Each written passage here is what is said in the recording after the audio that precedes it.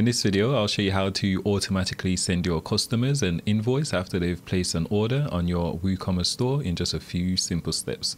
So without further ado, let's get straight into it. So this particular video here is based on this article on the aovup.com blog. So I'll leave a link in the description below if you want to follow along to the steps instead. But throughout this video, it'll all be based on this particular article. So first we'll cover just sending customers an email using the default WooCommerce system, right, which is here. And then finally, we'll show you how to automate the entire process using a plugin like this Challenge plugin or any other similar plugin. The concept's exactly the same. So as I said, first, we'll have a look at how to just use the default WooCommerce system to send customers an invoice. And then we'll look at how to just automate it using a plugin. So let's head over to our dashboard. To send customers an invoice, we'll navigate over to WooCommerce and then click on orders. And then we'll just select one of our orders. Okay, for example, this one, which I've placed earlier.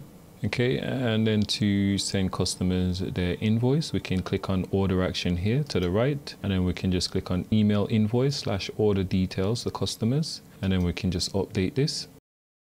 Okay, and then here in the order notes, here you can see I've already done it prior to recording this video. We can send customers their invoice, and then they'll get that in their email.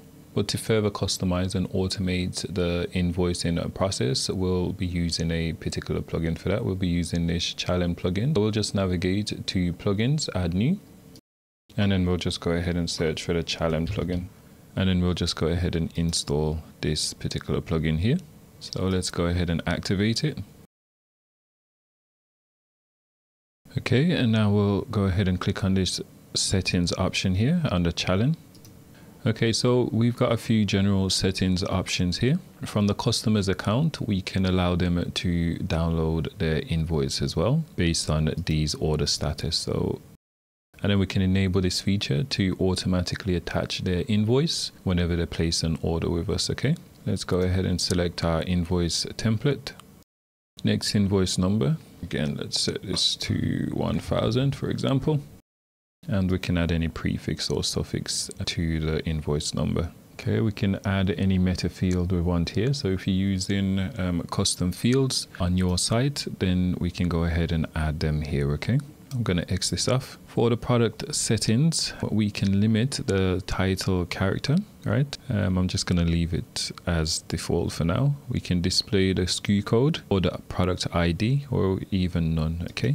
And again, just like up here for the order meta, we can add the product meta as well. And I'm going to skip over a lot of these. So we can display the shipping total with or without tax. We can display the order notes. So by default, a lot of these are pre-configured for you. Okay, so I'm just going to hit save changes and we can preview the last order on our system as well. Okay, so this is how our invoice will look, right? So this is the last order which I've placed on our system, and this is exactly how it will show up for your customers as well. Okay, so let's go ahead and customize our invoice a bit further. So we'll head over to where it says seller and buyer. So we can upload our logo here, and we can customize the logo size as well. We can customize the seller title, and we can add in our company name, our company address, and any other information we want to add to the footer of the invoice. And for the buyer's block, we can disable their phone number, or we can also disable their email address. And that's about it. So now instead of having to create and generate an invoice every time a customer places an order and then reach out to yourself requesting an invoice, we can just automatically send that invoice out with the help of this particular plugin. And that's a quick and simple way to automatically send customers their invoice on your WooCommerce store. As always, if you enjoyed this video, please like and subscribe for more videos like this. If you've got any questions, leave it in the comment box below.